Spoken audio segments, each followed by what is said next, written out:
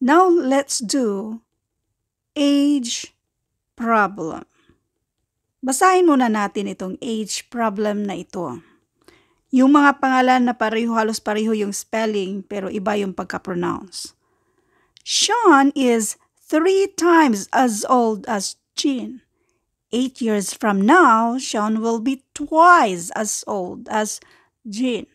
So, kayo na bahala kung paano i-pronounce yung mga pangalan na yan. Ang importante, ma-solve natin yung mismong problem na ito. At ito ay sinesend sa atin sa isa sa ating mga followers. So, tapos na natin itong lahat ng yan. At ito na lang yung last. Itong age problem na ito.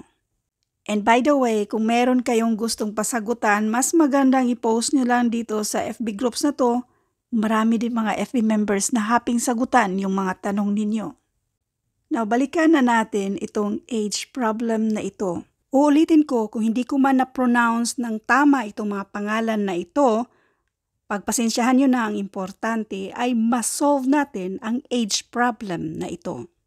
Para mas klaro, gawan natin ito ng table. So, table method tayo. Ito si Sean, or si Ann, or Sin, kung paano yan i-pronounce nyo, at ito naman si Jean. Yung edad nila now. Sean is, now yan siya, 3 times as old as Jean. So, let N para sa edad ni Jean now. Kung sinasabing 3 times as old as Jean, itong si Sean, that is 3 times N. Yan yung edad nila now. 8 years from now, that is plus 8. Sean will be twice as old as Jean. Ang edad ni Jean 8 years from now, since ito yung edad niya now, so this is N plus 8. So, itong twice as old as Jean, this is twice as old as N plus 8. Hindi ko pala na-include, ang tanong dito ay, how old is Jean? Yung mismong edad ni Jean ang hinahanap dito. So, ngayon, gawa muna tayo ng equation at ito ang i-equate natin. Yung edad ni Sean. Yung edad niya now ay 3N. Plus 8 natin yan para maging equal yan sa edad niya 8 years from now, which is twice dito sa N plus 8.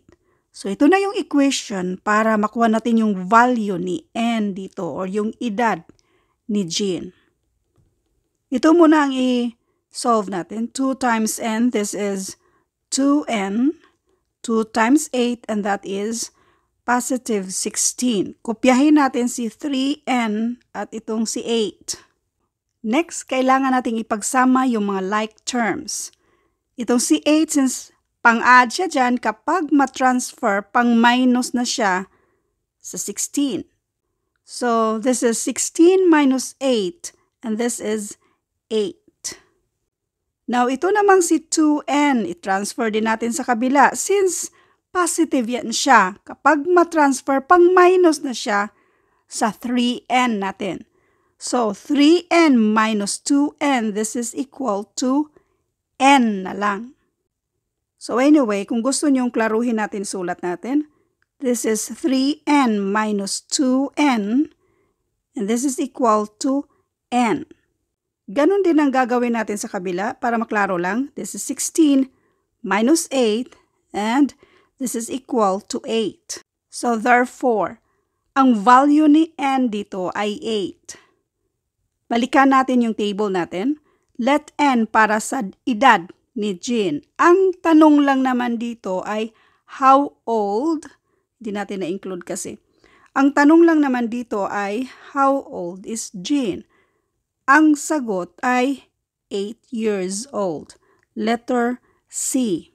By the way, when it comes to mathematics, never memorize the answers because that will never help you. Kundi yung paraan kung paano natin ito sinagutan. Now, ito naman yung abangan nyo sa next na video. James' dad is 5 times older than James, and James is twice as old as his sister Sarah. Tatlong tao ito. In 2 years, the sum of their ages will be 58. How old is James now? Ito naman yung abangan nyo sa next na video. Thank you and God bless.